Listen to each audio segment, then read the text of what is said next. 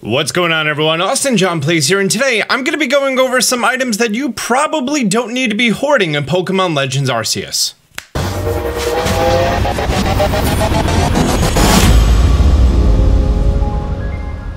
Pokemon Legends Arceus, for having its limited supply of Pokemon, actually has quite a number of evolutionary items, although some aren't necessary at all, to be honest with you. Real quick, before I get into stuff, YouTube sent out a notification to all content creators that they were doing another one of their subscriber purges where they get rid of fake BS and bot accounts. Because of that, sometimes they unsubscribe real people like you who knew that you were subscribed to me for a long time. You may become unsubscribed now, so now's a great time for you to just scroll down a little bit and see if you're subscribed, because I can't tell you how many times people are like, I swear I subscribe. One of my best friends swears that they were subscribed to me. I know that they were subscribed to me because I hit the button, but YouTube unsubscribed them. So now's a great time for you to go and look at that button.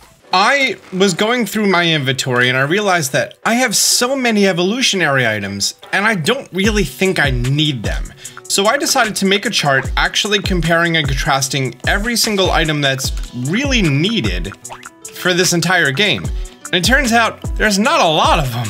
Here is all of the evolutionary items that you actually need in the game, and I started putting stars by the ones that either I have the Pokemon ready for or I actually don't even need anymore.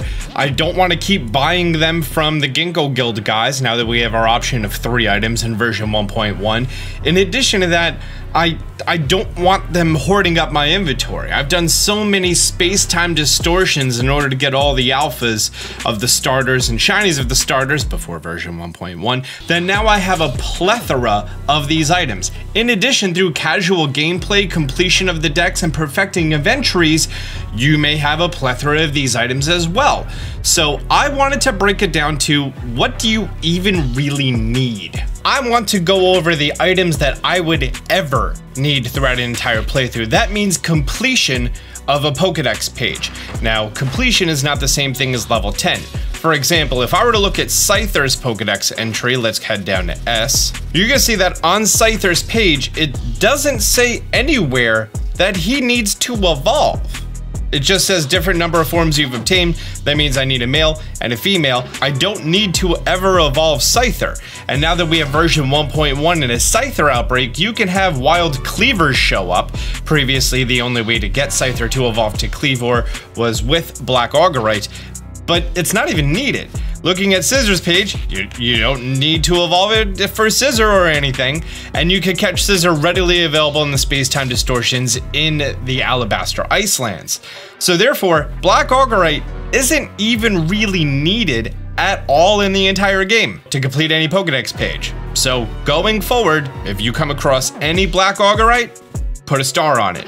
And when I say put a star on it, I mean when you sort your inventory and you see it with the star, you know immediately that you're allowed to sell it and it's never going to affect you negatively. Granted, if you come across a shiny Scyther and you wanted to evolve it to shiny Scizor, you could very easily go get yourself a Black Augurite after doing a Graveler outbreak. You'll be fine. While there are many Pokemon who require the Water Stone, the only one in this entire game is Eevee, which brings me to an interesting point that you need to evolve 10 Eevees. I've only done 6 so far, but you don't need the Eevee Pokedex entry to evolve in anything else.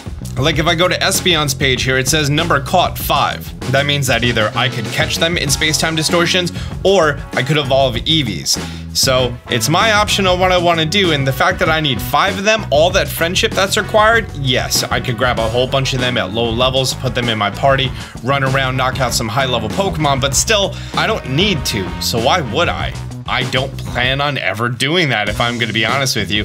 And the fact that there are 2 evolutions that you could achieve without stones, being Glaceon and Leafeon, just by walking over to the rock. The Water Stone, you don't need any. You don't need any Water Stones in the entire game, so start selling them off. Now we get into Pokemon that actually needed to evolve, and beginning of that is Gligar. Gligar, you're gonna see that you only need to evolve 1. That means that, in theory, you only need 1 Razor Fang throughout the entire game. Go to your Pokedex entry, see if you evolved a Gligar yet. If not, use a Razor Fang on it. Once you're done, start selling them off. Gliscors are readily available. You have to catch 10 in total. There's an alpha that constantly respawns in the Coronet Highlands. You're fine. For Petalil, you only need to evolve one ever, but you need to have a total of 5 Lilligants. Well, now Lilligants can be in massive mass outbreaks. You don't need to evolve 5 Petalil anymore. Once you have your 1 required, get rid of it. Now that I've got so many shiny Pokemon, I like using the shiny image here, but I'm so used to knowing exactly what they look like by their colors that now it's throwing me off a little bit. I know, suffering from success. Voltorb, you only need to evolve 1, but you need to have a total of 5. Again, massive mass outbreaks completely negates all of that, so you're good to go. The only other Pokemon that requires a Leaf Stone is Eevee, or Leafeon. But again, you don't even need that because you go over to the Big Rock. That brings us to the Gen 4 specific evolutions, including Pokemon like Rhydon, which needs the Protector, Porygon 2, which needs the Dubious Disc, Electabuzz, which needs the Electorizer, Magmar, which needs the Magmarizer, Clefairy, who needs the Moonstone, Happiny, who needs the Oval Stone. There's also Ursaring, who needs the Peat Block, Dusclops, who needs the Reaper Cloth, Porygon, who needs the upgrade. All of these items, you're gonna be getting them, and then I think I have like 14 Protectors right now. I don't need all of those. However, for the Porygon line, that's a little bit of a different story because the chance of a Porygon showing up in the space-time distortions is not really great at all. So because of that, you only need to evolve 3 Porygon, but you need to obtain 5 Porygon 2 and 5 Porygon Z. I think Porygon Z is like, I'm not even gonna look it up, but I think it's like 3% or 4%. Just catch 5 Porygons. You're already gonna have the upgrades and the Dubious Discs. Just take those 5 Porygon, evolve them Porygon 2, evolve them Porygon Z, you're done. I think it's crazy that Clefairy's the only Pokemon that needs the Moonstone. Oval Stones are a joke. Getting Happinies is harder than getting Oval Stones. That brings us to the Ice Stone. In theory, you need 0. Because you are given the gift of a Alolan Vulpix. That isn't a picture of a Alolan Vulpix. Where's Alolan Vulpix's picture? Oh, I don't have a Alolan Vulpix's picture because I'm pulling from my Alpha Dex, and a Alolan Vulpix does not exist in that form. So again, shout out to Kingdom Keller, my buddy, told me how to use Excel like a grown-up. Yeah, you only get 1 Alolan Vulpix throughout the entire game. Kind of weird that they didn't add them to the massive mass outbreaks in my opinion. And also Eevee, who again, you never need to use an Ice Stone. Instead, you just go to the Icelands, go to the big old icy stone that's underground, and boom, you're good to go. In theory, you kind of need 0 Ice Stones ever, because you don't need to ever evolve that Vulpix. There's no reason to unless you want the Ninetales Pokedex entry. That's kind of also split between needing 3 Vulpix to evolve between either form. So it's your choice if you're going to be doing that with the Ice Stones, or as we're going to be looking down later at the Fire Stones. When it comes to the Shiny Stones, you need 3 Togetix and 3 Roseleas, so that's a total of 6. This is actually one of the highest items that you need. Metal Coats, again, you never need to evolve a Scyther. You only need 1 Metal Coat for Onix, and if you ever need a Metal Coat, oh golly, who carries it? Steelix, Magnemite, Magneton, Magnezone. So maybe while you're in the coastlands, while you're catching your Magnemites, in order to do this, you're gonna be good to go. The Razor Claw is needed for either Sneasel or Hisuian Sneasel, but you only need to do it once ever. You've always been able to get Weavile in the space-time distortions, although they're rare, but now you could also get Sneasler in the 1.1 outbreaks, so you only need to do 1 ever. Murkrow, you only need to evolve 1. Mischievous, you only need to evolve 1. Nosepass and Magneton still follow the old mechanic that they can evolve in Coronet Highlands. I think pretty much anywhere on the map, because that's considered a magnetic field. Pikachu, you need to evolve 3, and then Eevee, you come to the weird thing of Eevees to evolve. So in theory, you only need 3 Thunderstones ever. I guarantee right now you have more than 3 Thunderstones. Dawnstones, 1 female Snowrunt, 3 Kirlia, total of 4 in total. Hisuian Growlithe, you need to do it once. You don't need to do Eevee. In theory, you need at least 2 Vulpix, so yeah, you need at least 3 Firestones in total. The Lincoln Cord is the most used evolution item in the entire game, requiring you to have 12 in total, or someone else to trade with. I'm assuming that you're not going to be trading with anyone because you could do everything on your own. So you're going to need 12 Lincoln Cords in total. But between all that, it's pretty easy. Like me personally, I'm going through and I've started to put together a little hit list of what I need to do, a little shopping list of Pokemons to go catch. which is this one right here. I'm just gonna go through, I'm gonna be using these evolution items, although last night, while I was trying to get myself a female Ursaring, because now it's an alpha dex, but it's also a form dex, because now I have all 5 Rotoms, so now I need all the gender specific ones.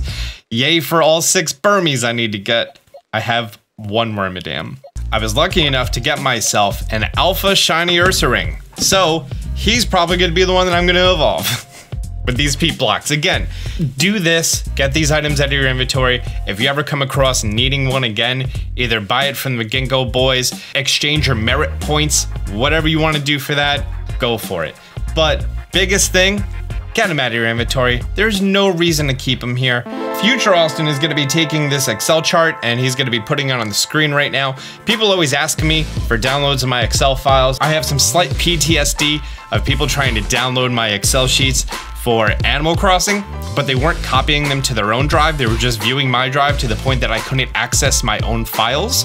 So I'm no longer doing that. Instead, feel free to screenshot the screen right now, and that's all the Pokemon that you're gonna need, all the evolution items that you're gonna need throughout the entire game. I just kind of wanted to make this video as a quality of life talking point, something I'm doing. Completing these Pokedex entries is never gonna require more than the amount of items that I've listed here. I also decided to put them all into one specific thing just so I could see them a little bit easier. If you didn't know, which I actually didn't realize this at first, I can just like make one of these boxes just for these evolution items. And now we're looking at box 1. If I go and I move it all back, it's going to jump to the box that it's put in. So you could just put all your evolution items in here, and if you're not the type of person who likes to, you know, just hit the minus button for organized item storage all the time, then that works. Then I'm gonna withdraw all the items that I may possibly need. We're gonna figure this out one by one, and we're gonna be good to go from there. Great. Well, there you go, guys. That's just a little quality of life tip for your Legends Arceus adventure and getting those items out of your storage, because I don't know about you, I need all the money I can get right now trying to do all those little Path of Solitude quests, and I'm still working out a good solid strategy for the Arceus battles. That's fun. That's fun. I do like that this update added a lot more battling. The Path of Solitude, there's some fun scenarios in there that you need to work through. Most of them are the mission quests, like Magikarp, you need to survive 2 self-destructs from an electrode. That's fun stuff. But anyways, guys, if you found this video helpful, do me a favor, hit the thumbs up button down below. For continued Nintendo game coverage, do me a favor, hit that subscribe button. Until next time, Austin John out.